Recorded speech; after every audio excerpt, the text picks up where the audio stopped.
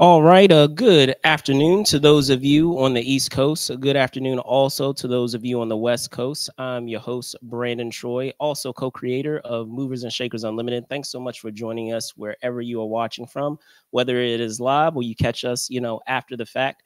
If you have been keeping track of the promos that we have been running, you'll know today that we do have a terrific show on tap for you guys.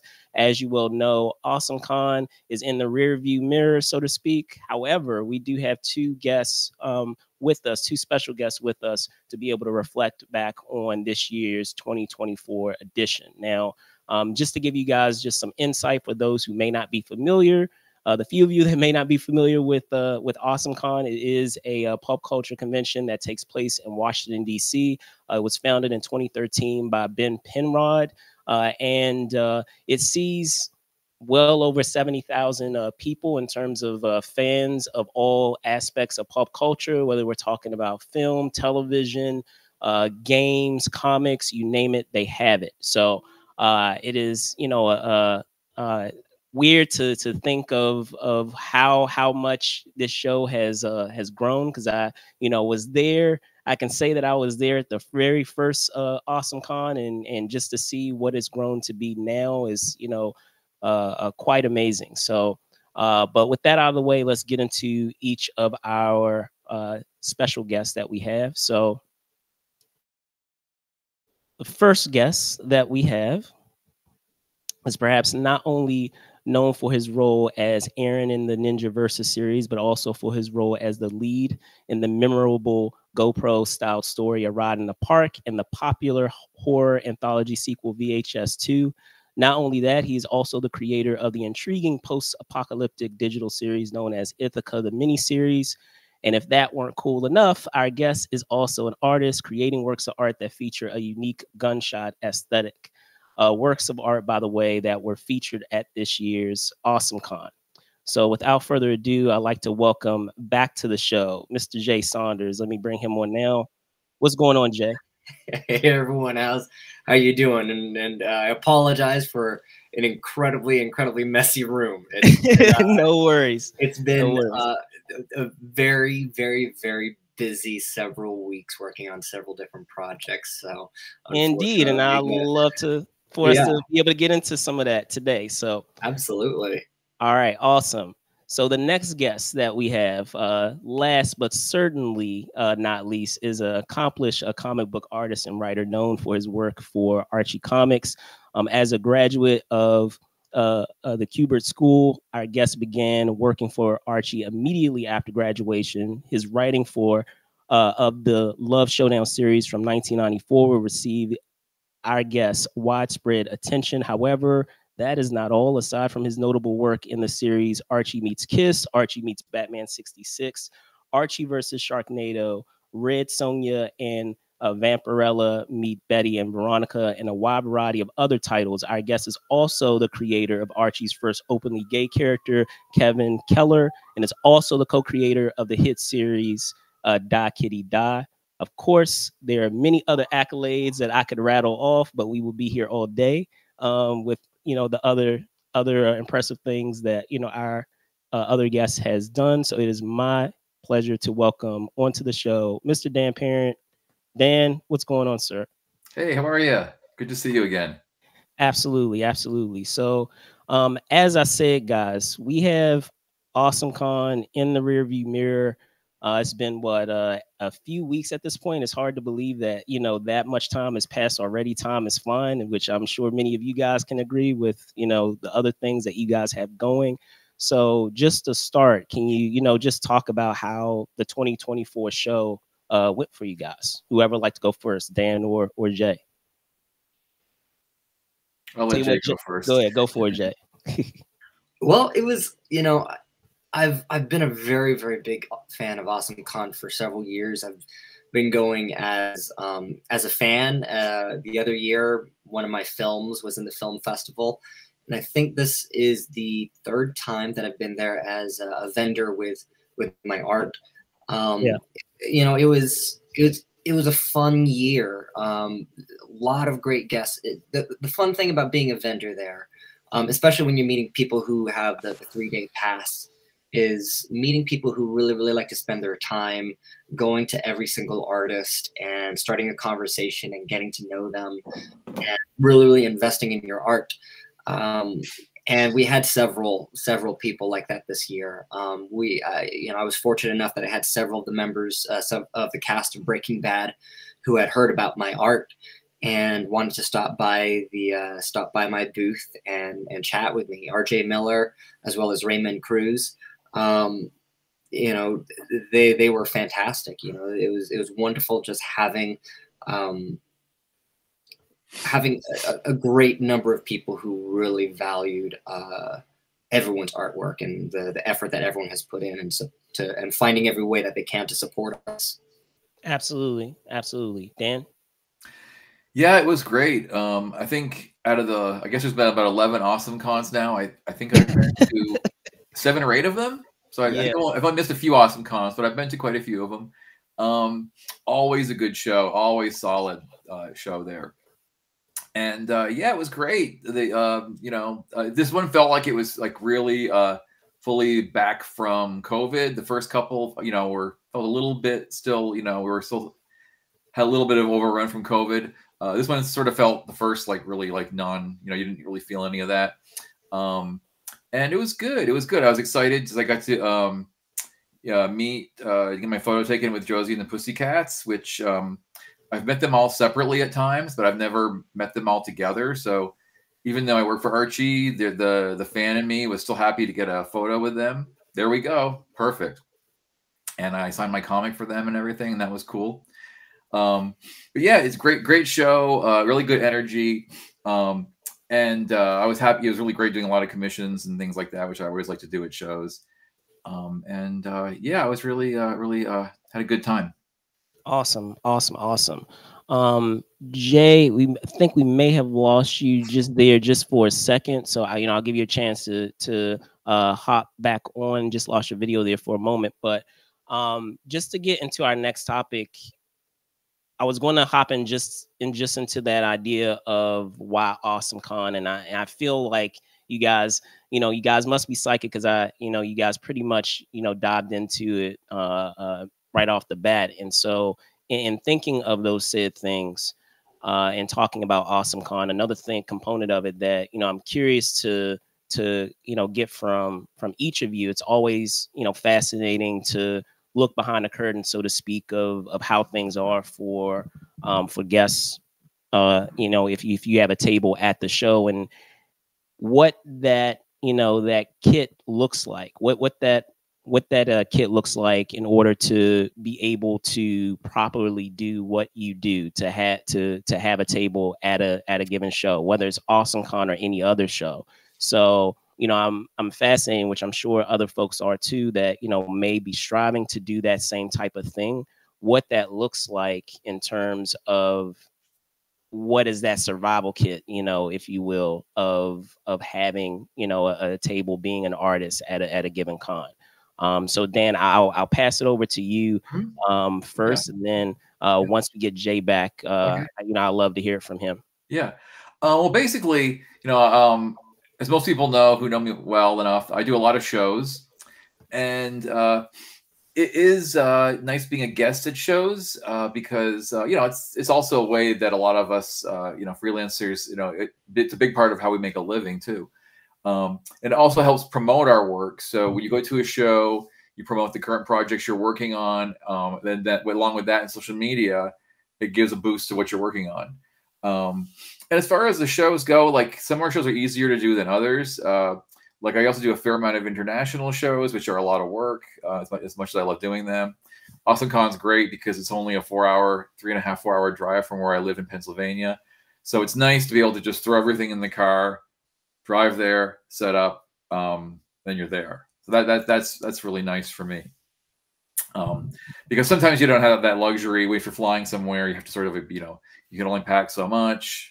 You can only, set up, what you can fit into your suitcase. So there's different degrees of what you can do at each show. And Awesome Con is, basically, I won't say it's in my neighborhood, but it feels like it's a close by show. Gotcha.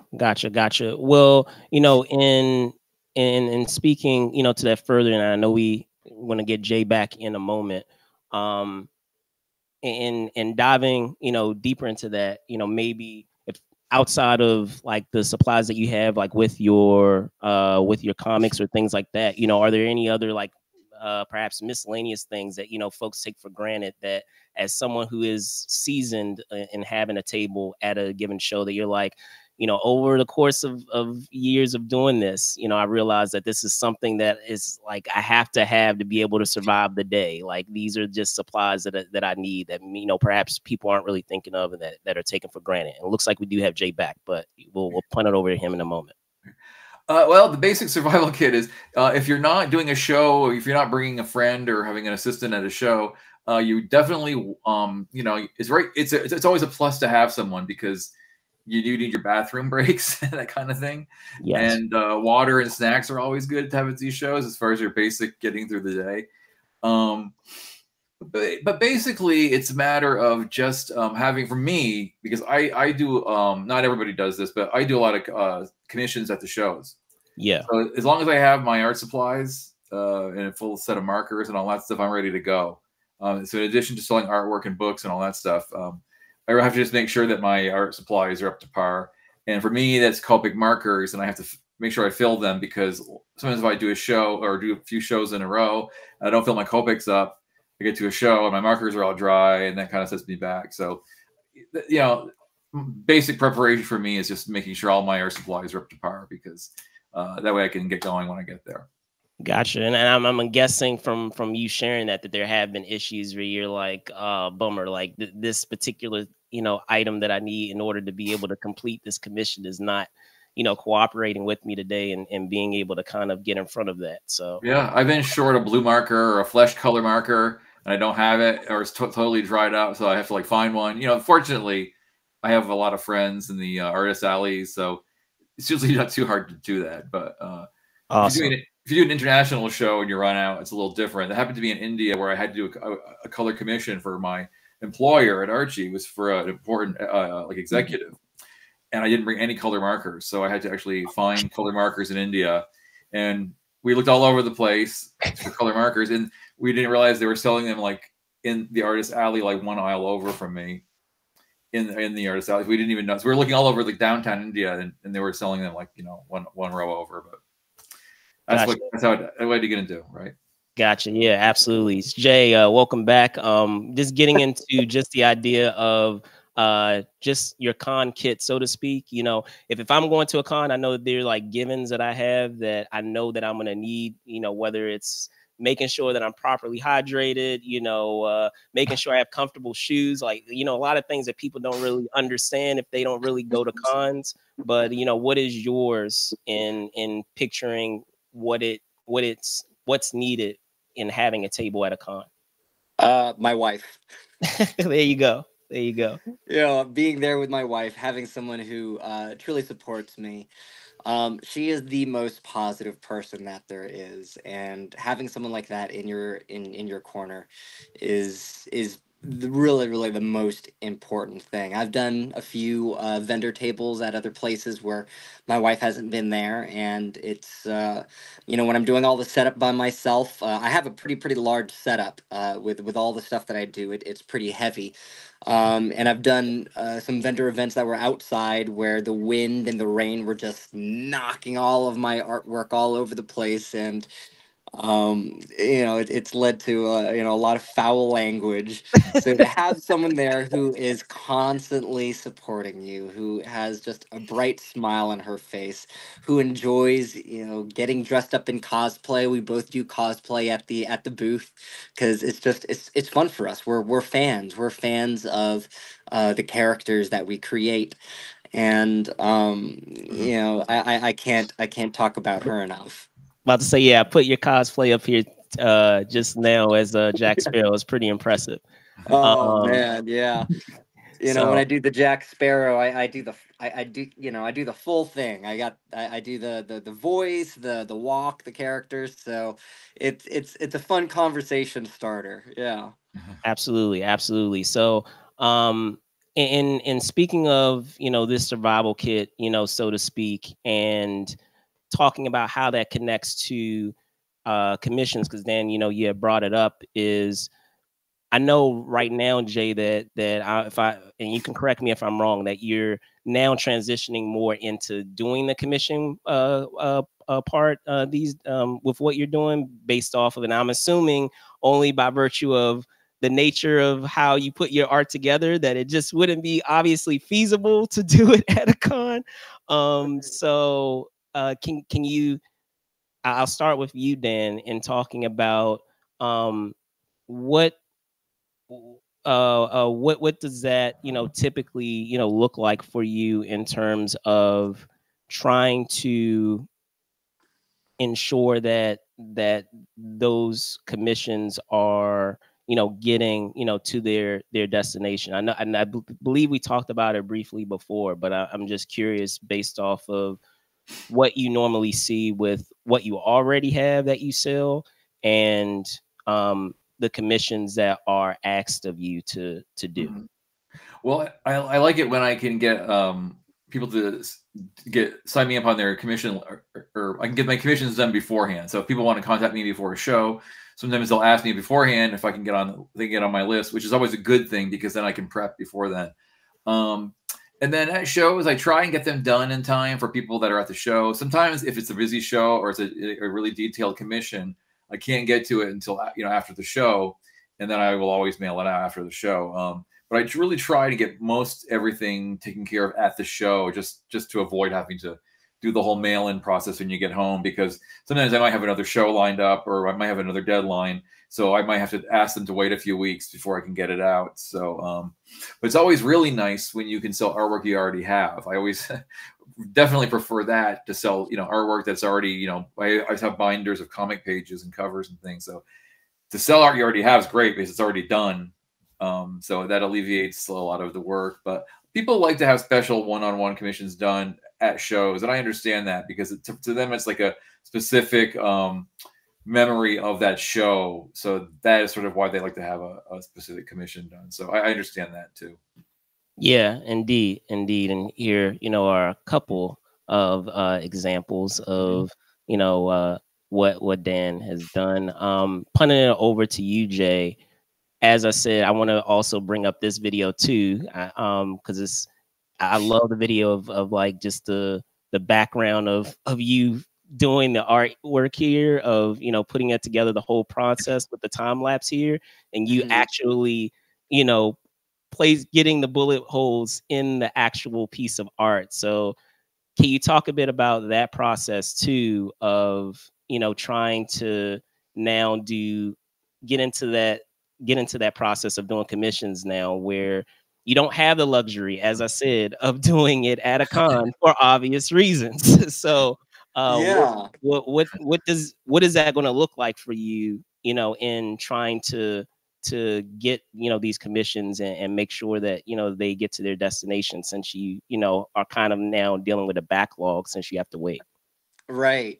Well, it takes me about 3 or 4 days. So, for those who are listening or don't know anything about the process of what I do, is so I make semi-bullet resistant glass, and then I'll paint it with acrylics. Different characters from different movies, comic books, and then I'll carve my image with a Q-tip, or a razor blade, and then the final piece is me taking it out to the gun range and actually shooting it, so I can create the shatter patterns. And it takes me, several days just to make one. Um, and I typically stick with characters where that sort of visceral response lends itself to um, a very, very strong looking piece of art that really creates a strong visceral reaction. So everyone loves the Joker, everyone loves John Wick. But when I have someone who comes up with a commission, depending on the location that they are, if they live close to me, I'll let them know that, hey, once I finish making the glass and painting the character, I can take you out to the gun range with me and you can actually shoot the picture for yourself. That way, you know, we can film it and you have your own piece of contributing to the artwork. And I've done this at different shows with, you know, with a lot of, you know, I went to a shooting competition. It was more of an invitational, and made several pieces. It was a zombie shooting competition for law enforcement and service members. And once I created all these pieces, we'd move to another place of the range and they get the opportunity to shoot it themselves. So it's just a fun part of being a part of the creation of your own piece of work. And you know, commissions can be challenging, but you know, when someone buys one of my pieces of art or gets a commission, they know that they're really part of this creation of their own piece. Gotcha. Um, so you know, in speaking, you know, to that, guys, I wanted to also get into, you know, always find it fascinating of getting into the balance of it all, of what you're there to be able to be committed to, and being there for work, so to speak, fun work, mind you, but still work, and also being able to feed, you know, the fan in yourself as well. I know, Dan, you were, you know, commenting on it just now, of Josie and the Pussycats, of you know, having that opportunity. But you know, just can you tell me what that looks like just in general when you go to a given con? Because you know, sometimes it may be placed in a, you know, a awesome, you know, location, venue. I know, Dan, you know, you just got back from Mexico City, of being at a con, and you know, sometimes it may be by virtue of who you may have an opportunity of meeting there. And so what does that normally look like? I know, like for me, for example, you know, I may have a commitment in terms of what I want to make sure folks are able to be made aware of. And then I have, quote unquote, I have my selfish day of what I have that I want to personally do that day. And I try to like alternate between those days, but maybe it looks different for you guys. Yeah, I mean, I still am a big fan of comics and stuff. So sometimes I do try and, you know, get around, you know, so there's some shows where I'm so busy that I barely leave Artist Alley. So I don't even see much of the show. That happened in Mexico last week. I didn't really see that much, although I did get to sightsee Mexico City, which was another thing, which was nice. Yeah, that was great. I just see some really nice sites there.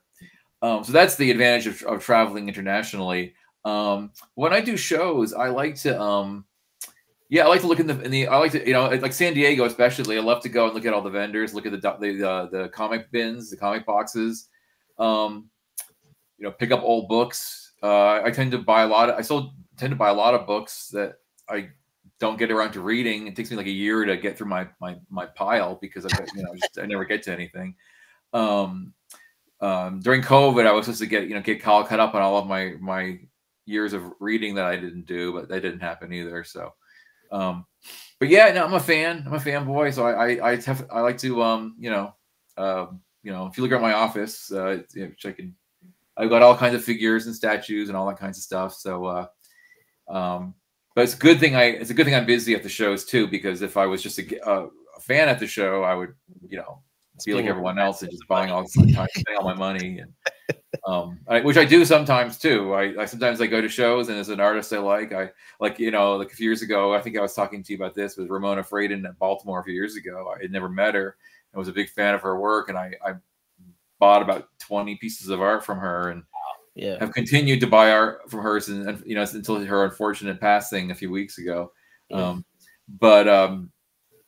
Yeah, so I you know, tend to go a little crazy sometimes, but you know, you don't just because you're in comics doesn't mean you lose your you know, your fandom of comics, your love of comics. So absolutely, yeah, cool. And I'm curious because you know, a lot of times, you know, you're featured at a lot of these shows as like, you know, their premier guests. So are you I'm assuming a lot of times you're taking advantage a little bit you could be honest. You take advantage of it a little bit of you know, being a guest, saying, "Oh, it would be cool if you guys could somehow set this up where I'd be able to do such and such." Does that like ever like is that ever a thing, or do you try to not utilize that in any type of way? As far as like sightseeing and that kind of thing? Well, no, I guess well that yes to a degree, but also with like give me an example with Awesome Con. Like, you know, maybe there's specific guests there where you're Oh like, yeah, well, like with the Josie thing, totally. When the yeah. Josie thing was being lined up, well, I didn't even know that the three were going to be there until like a couple weeks before, and then they actually put out an ad for the show saying, you know, come get a Josie comic from Dan and have the Josie and Pussycats sign it. So it wasn't until then that I knew even the three of them were going to be there. So when I found out they were going to be there, I talked to Ben and I'm like, okay, Ben, I need a picture with Josie and the Pussycats. So I felt like I had kind of a good in there because it sort of kind of put me in the promo with them for the show. So I was going to definitely take advantage of that. So I totally did. And it was a good thing I did because they were only together for like an hour or so because Rosaria Dawson is, you know, she's in like 87 shows. So she had all these like other things lined up. So they only had like a good hour to do the Josie thing. So we had to really get in there fast and get our pictures taken really quickly. So I was happy that I kind of got in there when I did.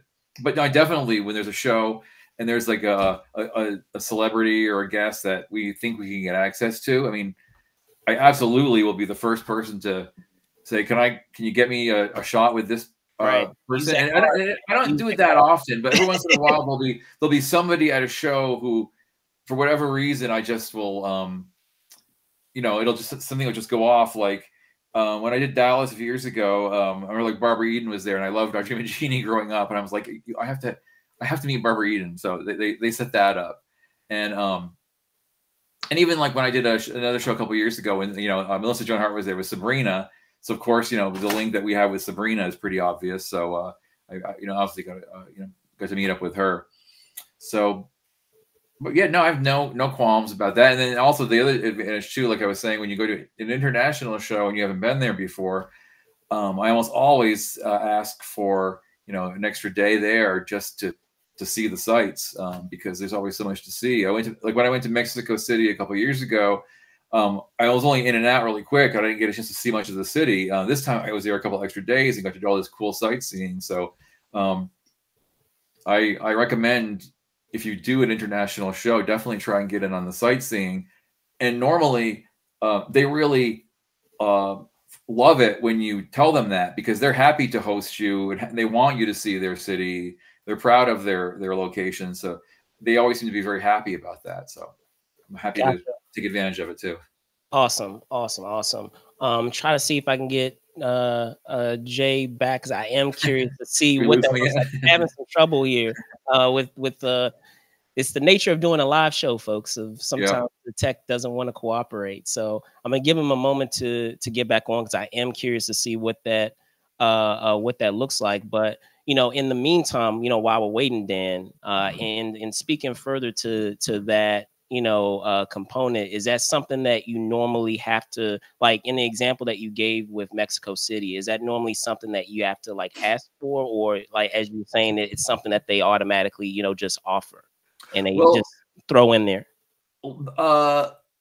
Yeah, last time I went, I had to get, I didn't have as many free days to go, so I knew that they did like a tour, but I wasn't able to be part of it because I came in sort of like, you know, the Thursday before the show began on Friday. This time I got in a day earlier, and on Thursday they were taking everybody to the Mexican pyramids. So of course I was on board for that, and then I had a day after the show on my own to go, you know, around Mexico City and see some of the sites. And then also like shows like India too will always fly you out a day early and fly you back a day later. Because they like to also take you. They actually always when I go to India, they always plan a day of sightseeing generally. So which is nice because you don't have to think about it. You just go and see stuff. So absolutely. Cool. So Jay, I wanted to punt it over to you as well. And you know, I know that you're a big fan of. I mean, I feel like we have similar fandoms and many of the same things. So you know, I'm curious what that looks like. You know, you already shared that you cosplay, which is awesome. But you know, getting into trying to feed, the inner geek, the fan, what have you, of what your fandoms are? What does that look like, outside of commitments that you a lot of times have at the show? Well, at the convention, it's not easy, because you get there as early as you can to try to set up, and unfortunately, you have such a small amount of time to be able to check out all the other artists that it feels like you're experiencing the whole entire convention in about 30 minutes. So you're so completely overwhelmed.